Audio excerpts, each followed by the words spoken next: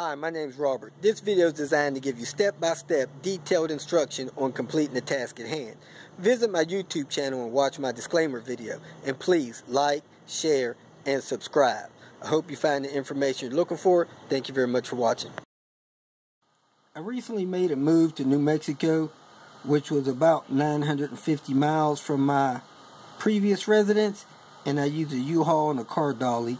So this video will cover what I think is important about using a car dolly.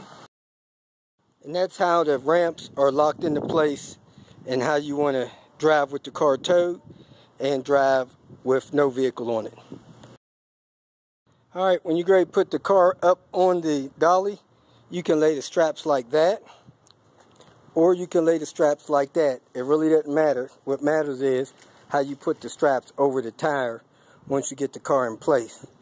Now, of course, you do want it hooked up to the truck. You want to hook your wire harness up there. You don't want to forget that. And this thing right here just cranks down. If you're going to step away from this trailer or your truck, you want to always make sure you got a lock on your truck.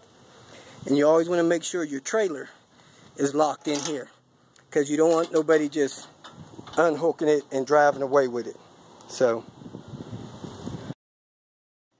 once you drive the car up on the ramps, you got to make sure that the tire fits all the way in to the pockets there on both sides.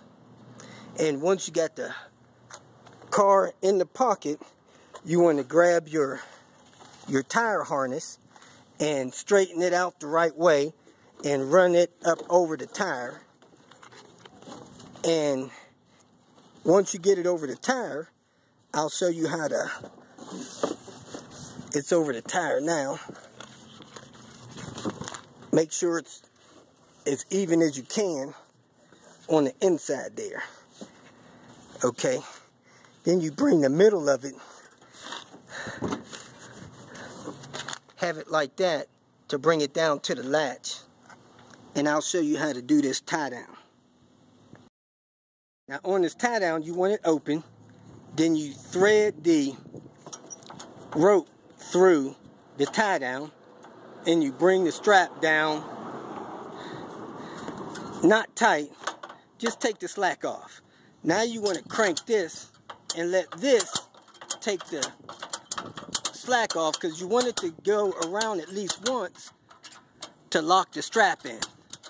Now that the strap is locked in, you want to tighten this pretty much until you can't tighten it anymore, and you'll hear the tire creaking. Listen. Then once you hear that creaking, you locked it all the way in like that.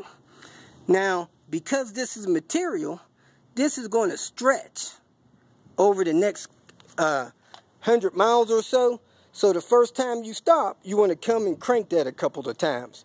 Now, when I drove, I had to tighten that thing up about 3 or 4 times before it was actually tight.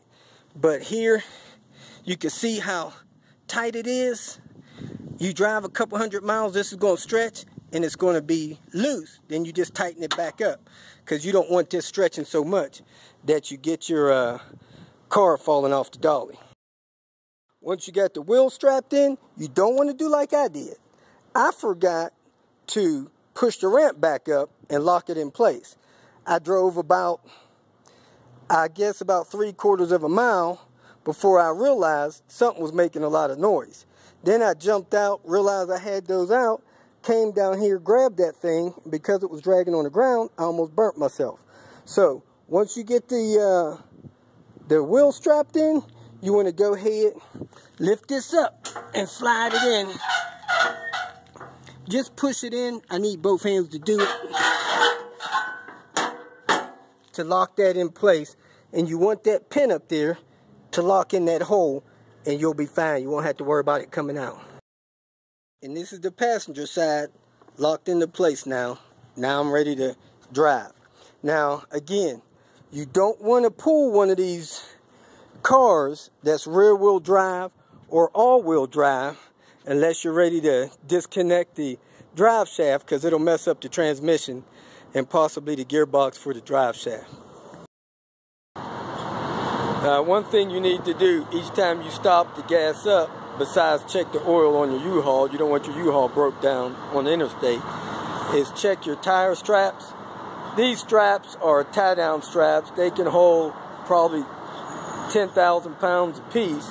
But the thing about it is, since it's a material, it stretches. So you want to come under here and see if you got any slack.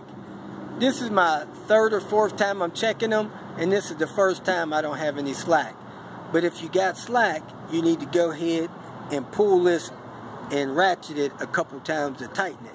And when you got it ratcheted, it locks on these teeth, and when you close that back, you want to make sure the tip of that hook is all the way up there. That locks it in place. So I'm going to go ahead and check the other side and get back with you shortly. Okay, this side has a little bit of slack, not much, so I'm going to click it one time.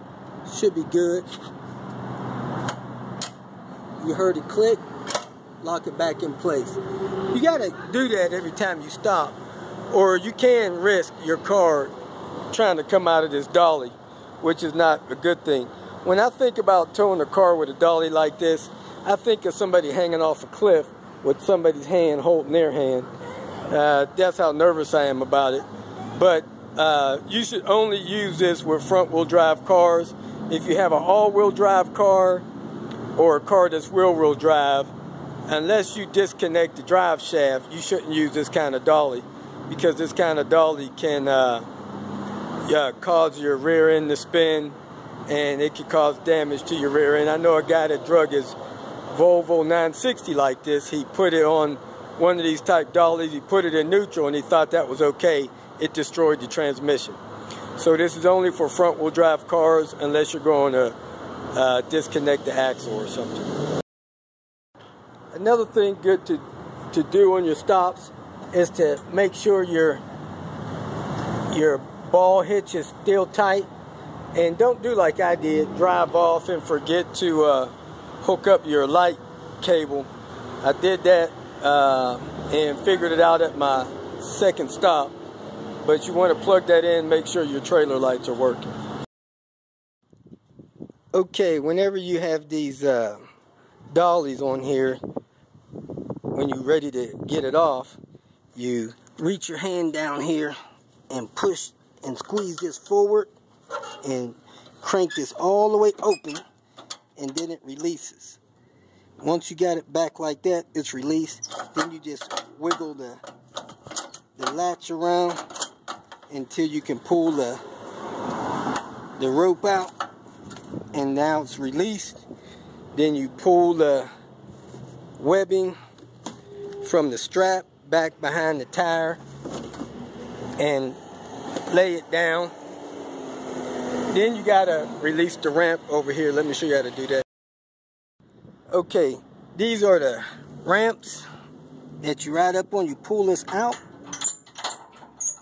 and then you slide it back with your hand. It's best to have gloves when you're doing this. Let me go ahead and slide this back, set on the ground.